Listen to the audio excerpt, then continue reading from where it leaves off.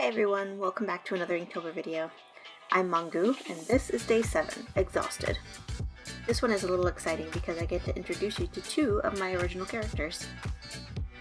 So originally I was planning on just drawing someone exhausted in a chair, maybe after a long day of work, but then after thumbnailing it a few times, I kind of thought of my original characters. The one on the left is Korrin, and the one on the right is Usabelle. Korrin is an Arctic fox, and Usabelle is an Angora rabbit. They're kind of contrasting characters, especially in the things that they enjoy.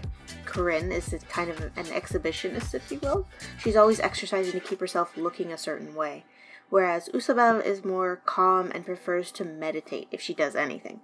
She actually has an aversion to anything violent and strength building in general. These aren't my first original characters, but they're the ones I've been drawing the most nowadays. And more often than not, I don't really care for characters that have animal ears.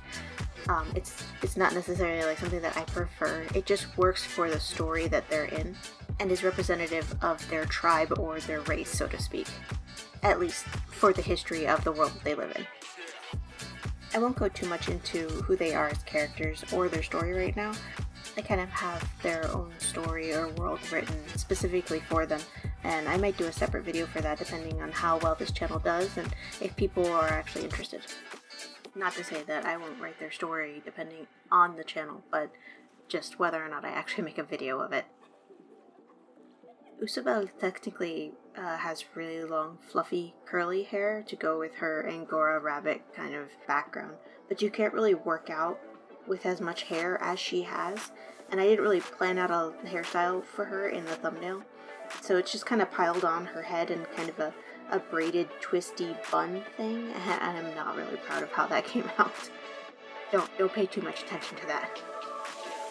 I was mainly trying to focus on their poses, making them look like they were running, but one being more confident and energetic, and the other sloppy and exhausted, but that they would still come across like they were still running.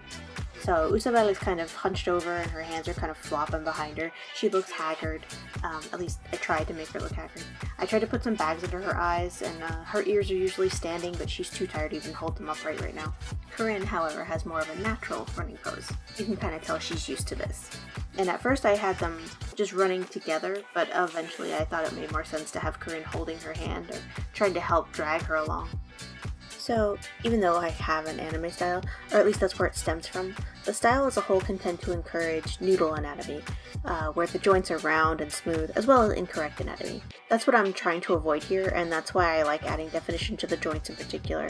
I'm also not trying to fall victim to same face syndrome, and that's really easy to do. You get comfortable in drawing the same things over and over again, and when you're in the anime style, the eyes can be so detailed or just so difficult, or you're just trying to create eyes that look unique.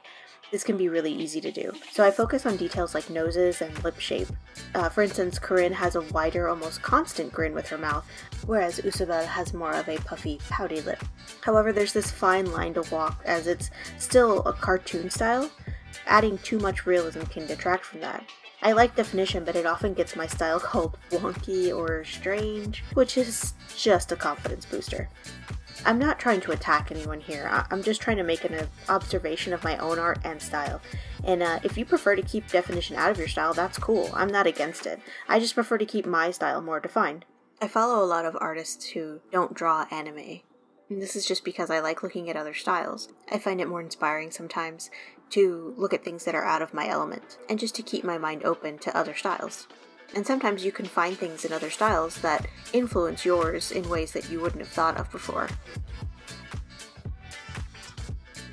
So I tried bringing my camera super close to really show the inking process. I saw another inking video do that one time, and I thought it was really satisfying to watch.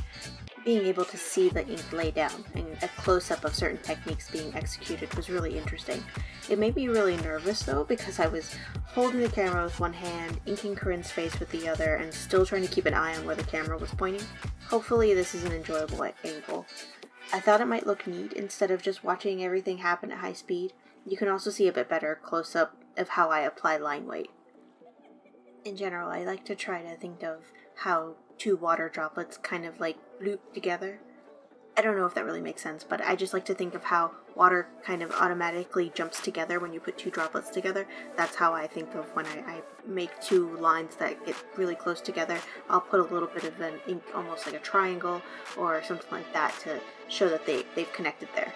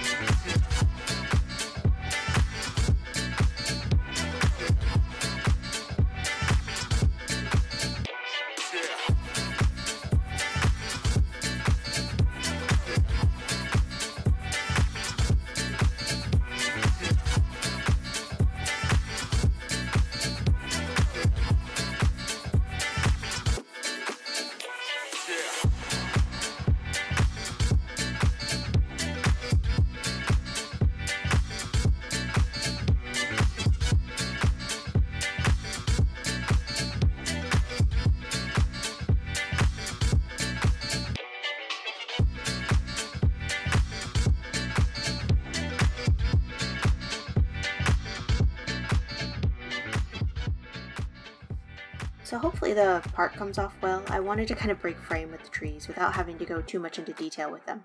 I'm not really the kind of person to draw each leaf individually, especially if that's not the focal point of the image.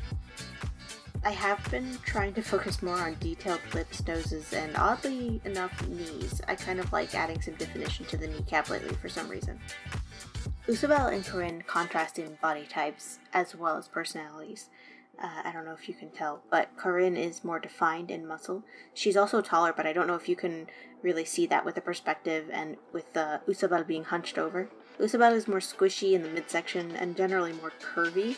This is more the nature of their personalities, what they do for a living, and their life views. I'm not just drawing them different just for the sake of being different, and I'm not just drawing Usabelle thick just to get in with the thick craze and stuff like that. This is more representative of their characters. It was to show, to get an idea of who they are, and maybe even an idea of what they do, or just to kind of let your imagination run wild with what they enjoy and what they value in life.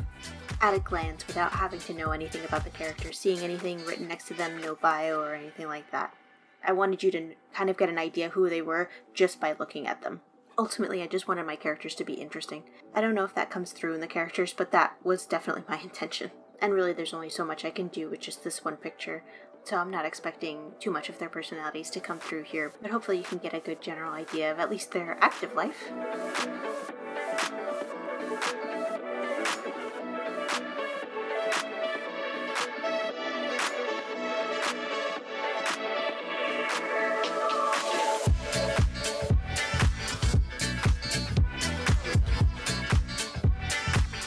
Thank you so much for listening to me ramble on. I really appreciate you stopping by. I'm uploading daily for the month of Inktober, and there should be a playlist of the previous prompts if you check the annotation card, or there should be a playlist tab on my channel. Tomorrow's prompt is star. Hopefully I'll see you then. Bye!